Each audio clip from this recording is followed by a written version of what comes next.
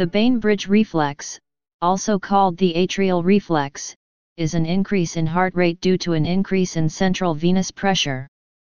Increased blood volume is detected by stretch receptors, cardiac receptors, located in both atria at the veno-atrial junctions.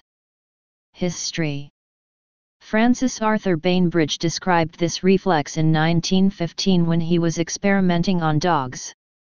Bainbridge found that infusing blood or saline into the animal increased heart rate. This phenomenon occurred even if arterial blood pressure did not increase. He further observed that heart rate increased when venous pressure rose high enough to distend the right atrium, but denervation of the vagi to the heart eliminated these effects. Mechanism of action. Increased blood volume results in increased venous return to the heart, which leads to increased firing of B fibers.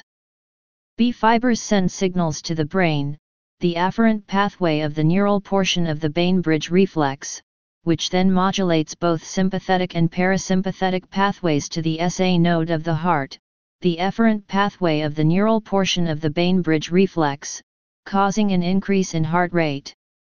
Effects on cardiac contractility and stroke volume are insignificant.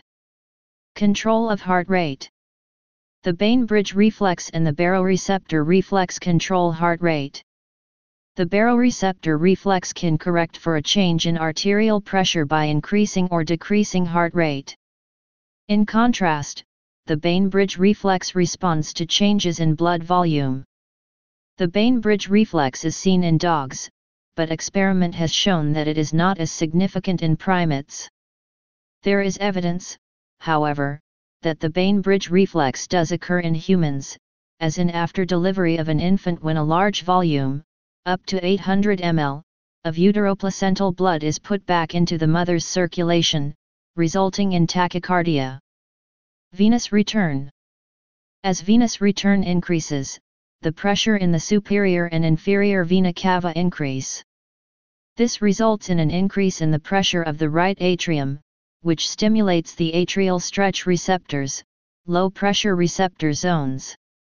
These receptors in turn signal the medullary control centers to increase the heart rate, tachycardia.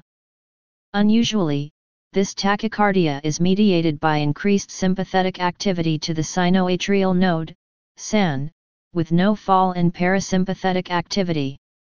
Increasing the heart rate serves to decrease the pressure in the superior and inferior venae cavae by drawing more blood out of the right atrium.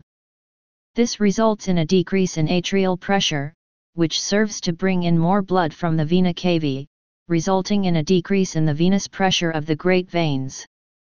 This continues until right atrial blood pressure returns to normal levels, upon which the heart rate decreases to its original level. Respiratory sinus arrhythmia. Bainbridge reflex is involved in respiratory sinus arrhythmia. During inhalation, intrathoracic pressure decreases. It triggers increased venous return, which is registered by stretch receptors, which via Bainbridge reflex increases the heart rate momentarily during inspiration. This is not to be confused with stage 4 of the Valsalva maneuver, in which the release of high intrathoracic pressure previously generated by forced expiration against a closed glottis, now restores venous return and cardiac output into a vasoconstricted circulation, stimulating the vagus nerve and leading to a slowing of the heart, or bradycardia. Please subscribe and thanks for watching.